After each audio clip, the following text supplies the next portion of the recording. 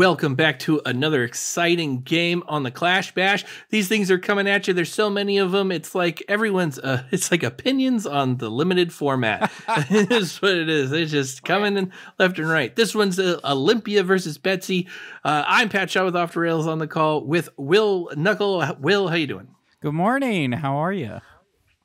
It's been so long since the last one here. Yeah. And we're starting off very quickly here.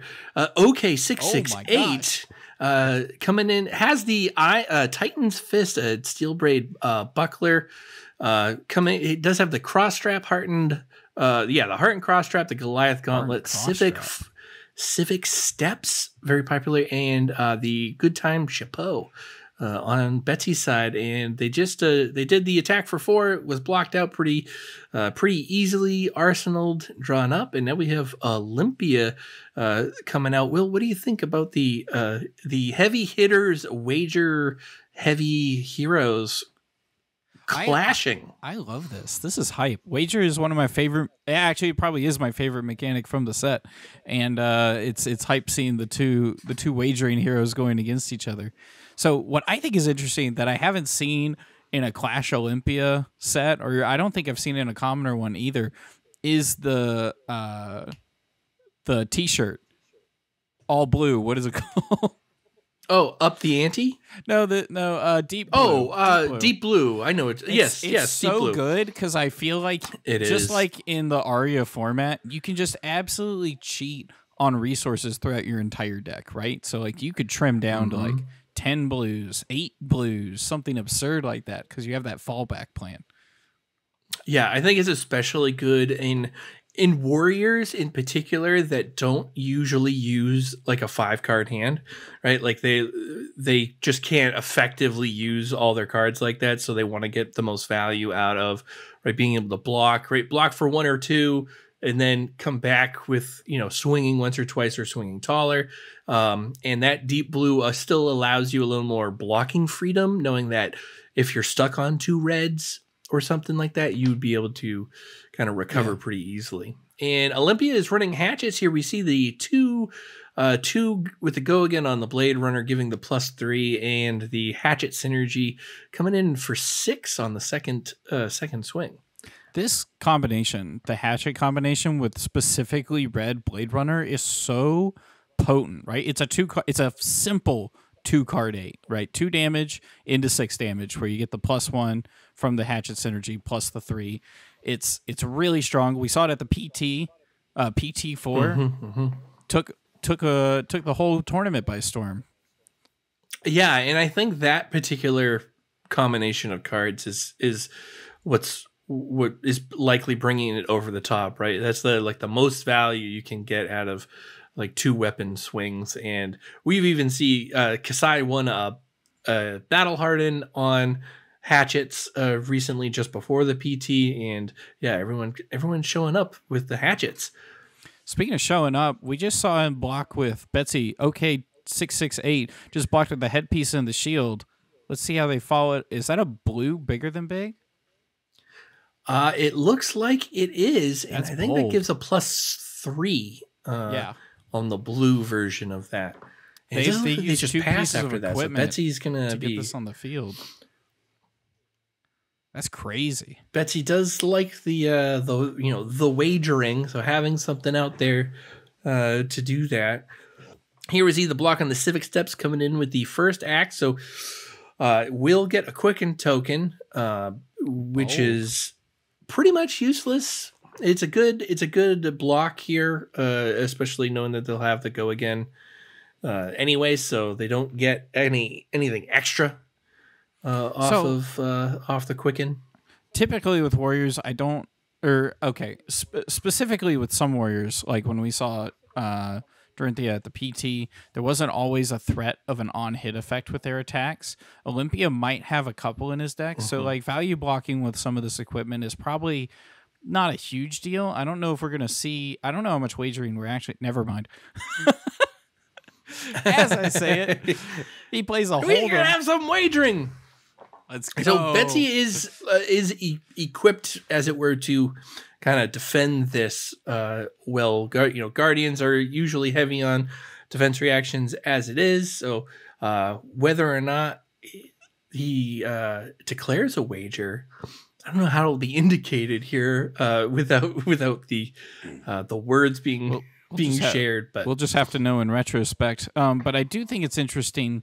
I feel like you don't wager in this scenario, or maybe you do. It's at a 7 breakpoint. It might pressure them, but even still, the bigger than big on the field, when it pops next turn, it doesn't have to go with an attack action card like the old Guardian Auras. This one also just works on Titan's Fist. So Betsy could still just pitch one card, come in for 7 with a wager, and block with the rest of their hand. So I feel like Betsy should be able to block this out fine. And it looks like they're heading towards that now. Ooh, yeah, all 3 cards. Oh, yeah. And the Steel Blade. There's a couple of 2-blocks in there. Or 1 2-block. Oh, yeah, those more on the generic side, right? Have those 2 blocks. In the swing, coming in as the reaction on the second. And it looks like it came through, poked for 1. Warriors love coming over the top and poking for 1. Hey, it doesn't matter if you win by and it did look like they win by an inch. Won the wager. That's right. Did they end up wagering? I think they got the wager. I don't see a gold token. I believe they wagered a Vigor. Yeah, I do not see a gold token either. Maybe the gold is implied. I'm not quite sure how the... Bigger than big is popping. Yeah, it's the gold is the friends we made along the way. Yeah. The bet big, or not the bet big. Bigger than cross big. strap is being broken here. Yeah, the bigger than big. Thank you very much. That broke. We get a +3. The heart cross strap broke, so the next thing gets -2 cost. The Goliath Gauntlet. Everything's being broken right now. What? Is that a blue thump? Sure does. Sure looks like it. Let's see. It's got to be going 4, coming 6, in. +3, 9? Is it coming in for 9 with a wager? As long as that's the blue bigger than big and the blue thump. 9 dominate. 9 dominate, on hit, discard a card, and then wager a might token. Well, they may wager a might token. Betsy. That is a lot. Betsy's looking good right now, I'll tell you that. She is showing off. Oh, that says 10. Oh, do you think did they activate Betsy? No. It doesn't look like they did.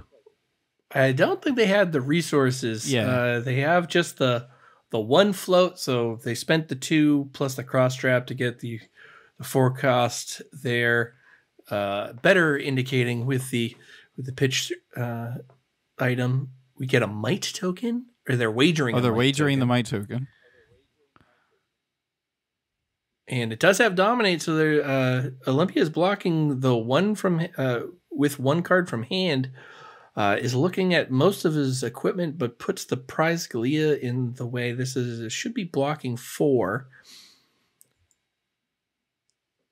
Let's see if Betsy looks like they're just chilling, seeing what else Olympia might try to bring to the table here defensively. And I don't think there's much they can other than a couple of pieces of equipment. What was it? Was it Hold'em? Hold'em blocks 3, right? Yeah. All right. And there we are. The little extra wrinkle taken on the chin prevents 2 damage. It creates an agility token. Fantastic for dual wielding warriors. Blocking 7. Looks like 4/6 total. Should be taking 4. Okay. We're just taking 2. Oh, prize Galea blocks for 2. Yes.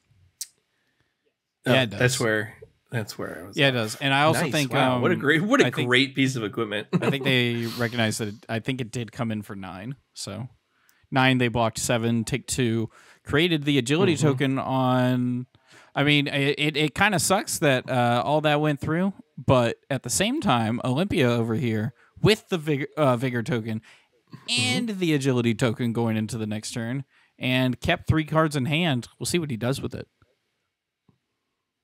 Yeah, getting the vigor and agility coming in for warrior, super important for them. Allows them to kind of have that extra 1 cost reaction or action buff while still spending a blue. and still be able to do like a hatchet, right? Blade Runner hatchet. And we see the Goblet of Blood Run Wine coming in and just giving back those tokens. And the hatchet coming in for 2 go again off of the Vigor resource. That card is an it just absolutely sets up your next turn. And when your opponent comes in with some kind of dominated something, it's actually good to have that kind of extra card in your hand to set up your next turn. Looks like they didn't have any cards to work with, right? So yeah, it definitely looked like he had he came in for 2, and that was about it. So Betsy now up waging gold, getting the looks like they're using a might token. Yeah, they're using a might token, going up to 8 power on the wage gold. Still doable with a 2-card block. Bigger than big. The previous turn. Yes. I don't think they're floating any resources. It does look like they have 1 card in hand, so I don't think they can threaten pummel here. So if Olympia wants to block, it should be able to block out pretty cleanly. Unless we're going to see like a lunging press or something like that. That would be pretty exciting. Holy frick. The Guardian special. It's never in their deck until you least expect it. Lunging press. This would be are we playing if it's lunging press, are we playing with Clash decks, or was this just the really juiced up draft decks they had from the week before? You know, as you say that, I forgot that it was in fact reprinted in Heavy Hitters. Yeah, it was. It was a sneaky good common or staple for so long.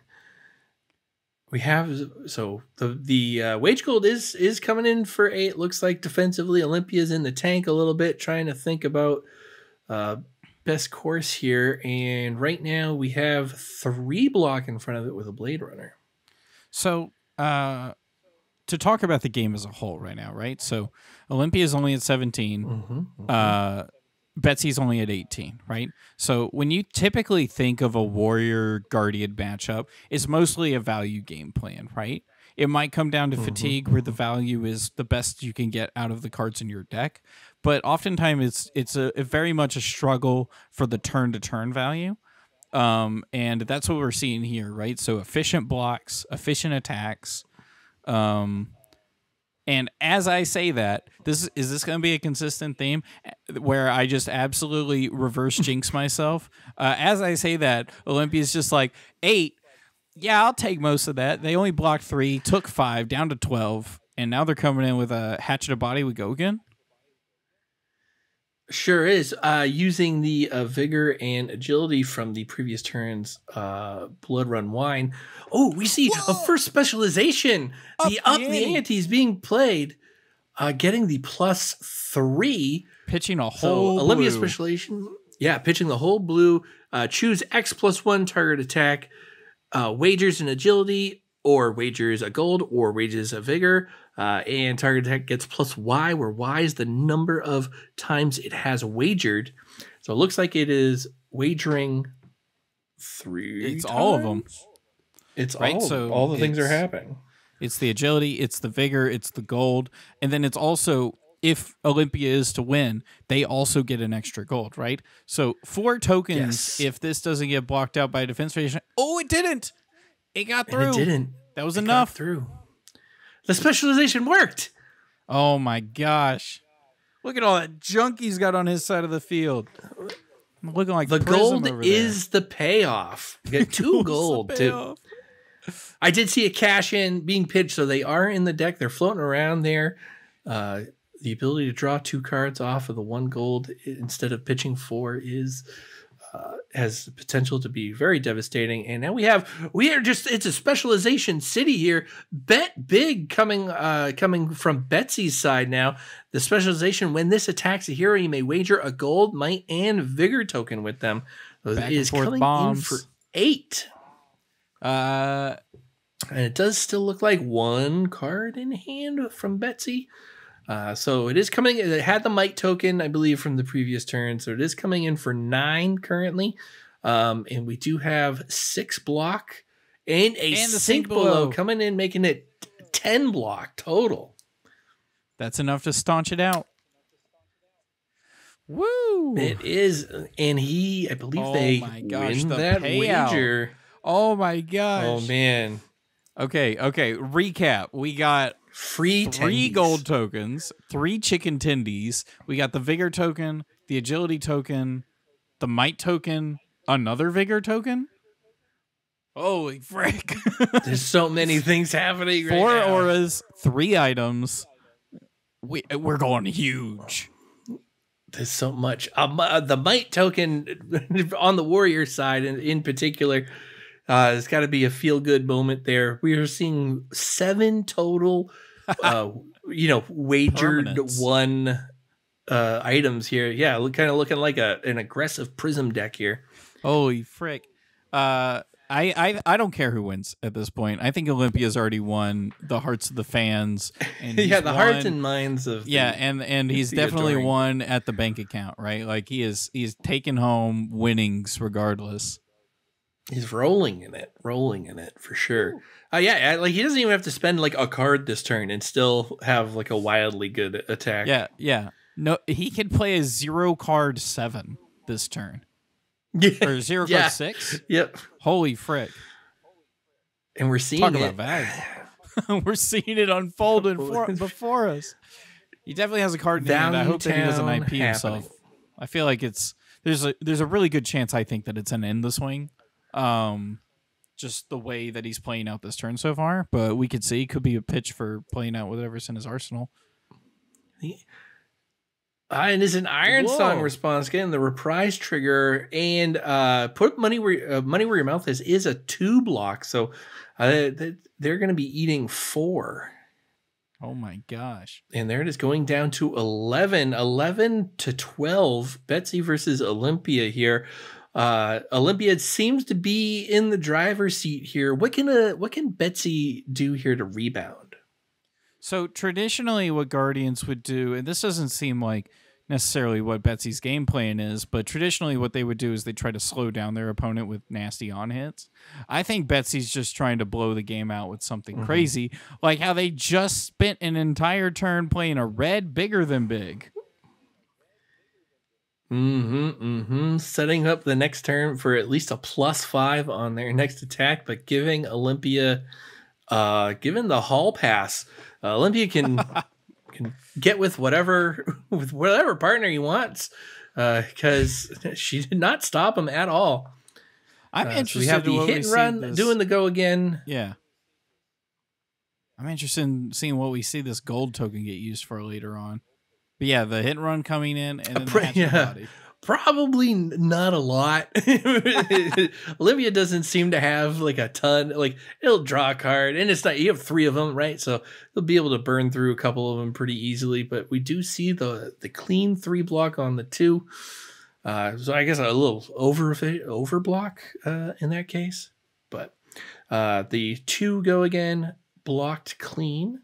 It looks like Olympia is breaking the combat chain. We're pitching. We're pitching a lot. For a fell swing. So it does look like a red fell swing.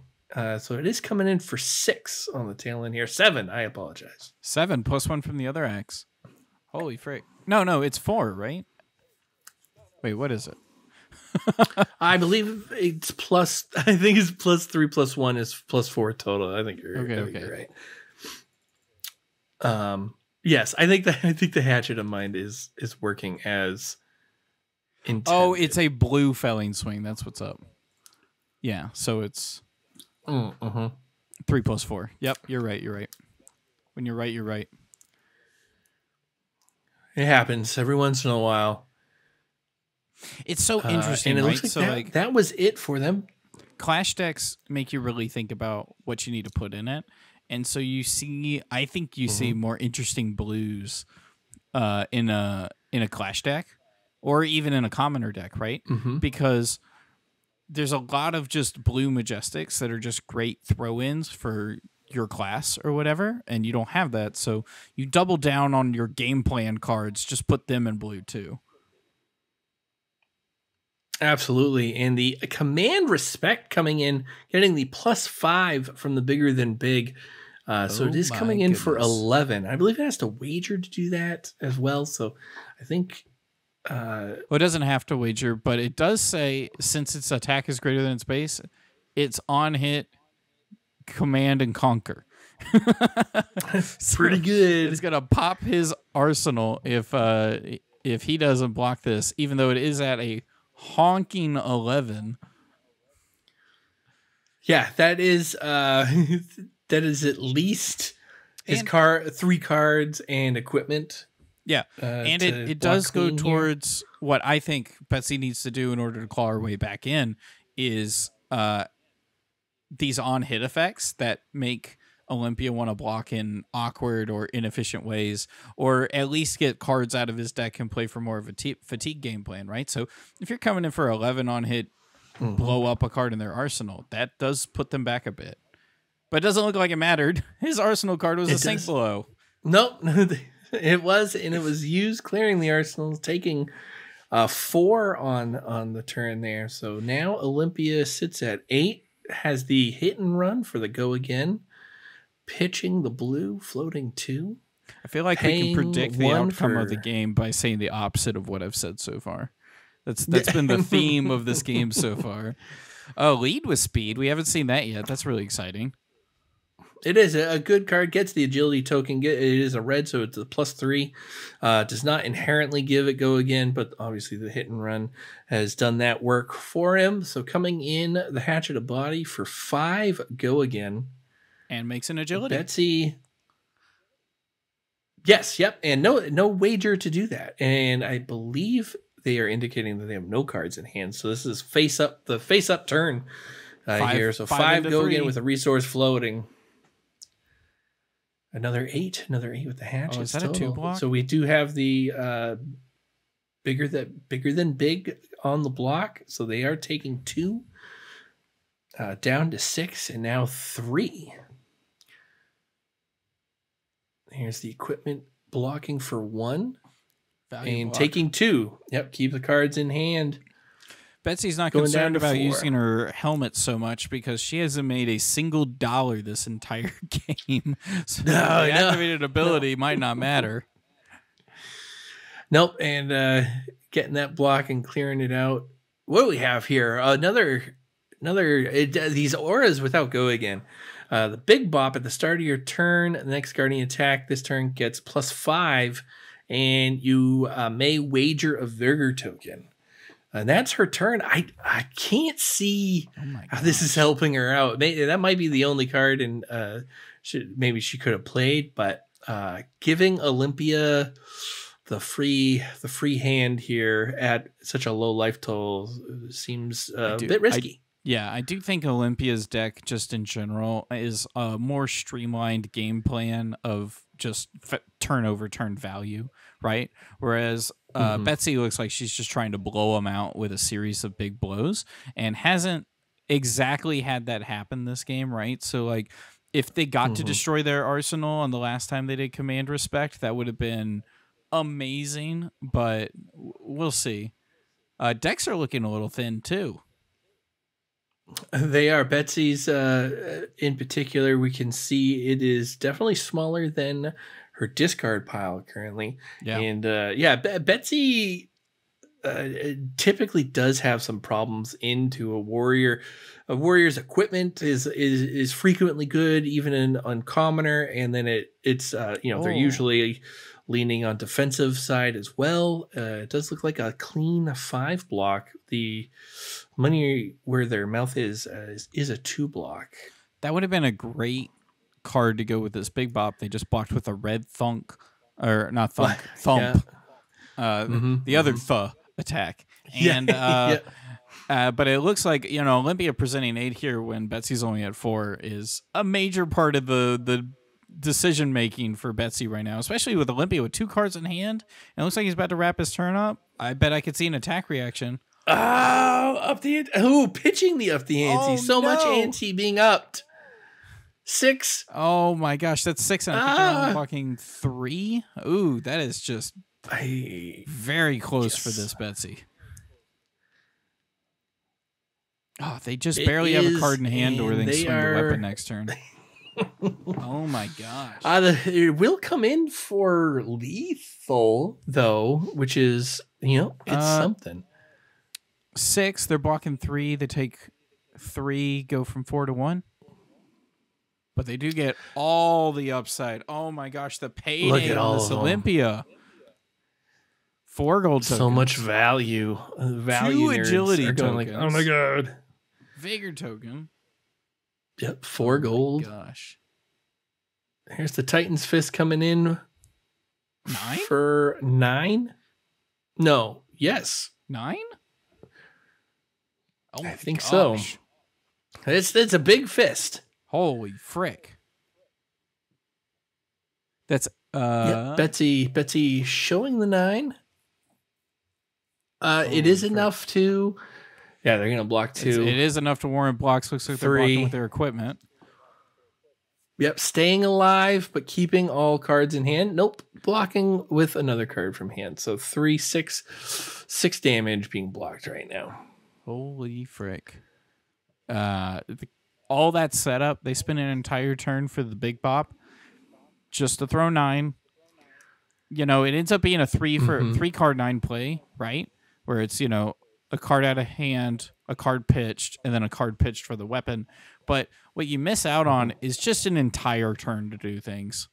And that throws all the tempo back over into Olympia's favor, right? They took only 3 damage, and, Betsy may have gotten, some tokens out of it if she decided to wager, but like Olympia's just staying in the driver's seat. Yeah, and we see that now with the Vigor token creating the resource and the super go again from the multiple agilities. Here, Olympia with I believe a 3 card hand on top of that. Oh, he is on. He's just in the fast lane. He is at 5 life, but Betsy is at 1, and warriors have reactions. Gallantry gold already being popped. Weapon deep gets +1. The deep blue.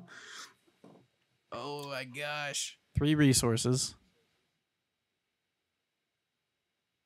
What does he do with that 3 resources? If he doesn't crack a gold, I'm going to cry. Well, he hasn't done it yet. Spends 1 on the hatchet coming in for 3, getting the +1 from the gallantry gold. 3 go again. 2 cards in hand. Betsy at 1. I mean, we already know he's got Iron Song response in the deck. So that's got to be something you're thinking about. Yeah, there we go. Betsy blocking for 6. Yep. The warrior, especially like two-handed or dual-wielding warriors, does have like a relatively lower ceiling than something like Dory Dawnblade. Where blocking for 5. It can go very tall. And getting there it is, the +1 and the +3 going to blue Iron Song response, red in the swing. That's just enough. I thought the blue Iron Song response was looks like okay, got KO'd. Olympia wins. And we see that was definitely interesting. Betsy really, I don't think could afford taking those turns off as she did. I think she was a little punished by that. And once the first up the ante successfully hit, and they got that just embarrassment of riches, quite literally in the with the plentiful tokens. I don't think he was off to the races and didn't look back after that. So I definitely think that Betsy just this game plan of just making so many of these auras and playing big attacks, while fun, might not be the most effective. And I think they are the most effective if you can play like a red bigger than big turn 0. But that's not ended up how we ended up seeing them. A lot of the times they were blocked with, but also a few got played. But taking turns off just ends up being a little bit too much momentum for your opponent. Whereas Olympia also just had everything going for him, right? He won most of his wagers, and he ended the game with $4, right? I wish I could end every Flush and Boy game with $4. You know what I mean? Yeah. I'd have like $12, which would be great. If I won a game, got $4, I would have at least 12. There you go. That would make me basically a professional player, right? Get paid by the magic forces that we're. Heck yeah. All right, that is going to do it for this game. Once again, I'm Pat Shaw. He's Will Nuckolls. This has been a Clash Bash game, and we'll be back again with another one just around the corner. Good evening. Goodbye. Good night.